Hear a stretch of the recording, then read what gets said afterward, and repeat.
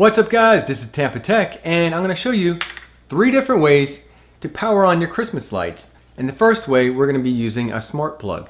And what's cool about this is you can connect it to the Echo or the Google Home speaker. So the only thing you have to do is simply plug it into any AC outlet. If you want to turn on multiple devices automatically, then you would get a 6-way power strip and plug it into that smart plug. Christmas tree lights plugged into the smart plug, and we're going to download an app called Smart Life. So once you download the app called Smart Life, you want to go ahead and open it, make sure it's updated. We're going to click on Add Device, Electrical Outlet. We want to make sure it is blinking. Confirm. And after you confirm the wireless password, then it's going to take maybe like a minute or so to sync. Alright, so after it is connected, you want to click on the pencil right there, and I'm going to type in tree lights and confirm. And now we're going to hit done, and let's see if it works. We turn on the tree lights, and it does. And you can set up a timer, set up a schedule to turn the lights on and off. And you can turn it on and off manually by pressing this button. Now to get it working for the Google Home and Echo, you want to activate the smart plug, and then make sure your Wi-Fi connection is on and you have a good signal. Next, you want to download the Amazon Echo app or update it if you already have it downloaded. Click on Menu, click on Smart Home, and add device. And it's going to take a minute or two to discover the device.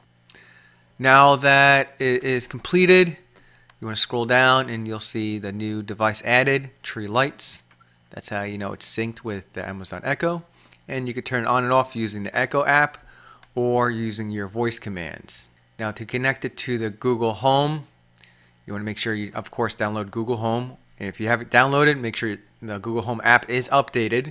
Click on the upper left-hand corner. That is the menu button. And click on Home Control. Connect on the plus on the bottom right, and you want to search for Smart Life and select that. From this point, you want to put in your username and password and link, and then you want to assign to a room. All right, let's go ahead and test it out. Hey Google, turn off tree lights. Sure, turning off the tree lights. Alexa, turn on tree lights. Okay. Now a really great device to have to power on and off your lights is a dawn and dusk power switch. And these are very inexpensive. You hit the button, every time you hit the button it'll toggle it for 1 hour, 2 hours, 3 hours. And it has a photo sensor right there, so if you cover that up, you can plug in a 6-way surge protector and turn it on. Another great thing to have is this outdoor light socket with the AC outlet plugs, and the only thing you have to do is just plug in your extension cord right on the side. Depends on how big your light fixture is, but I had a hard time, but it should work for most light fixtures. And you can even put in a light bulb and put the top back on.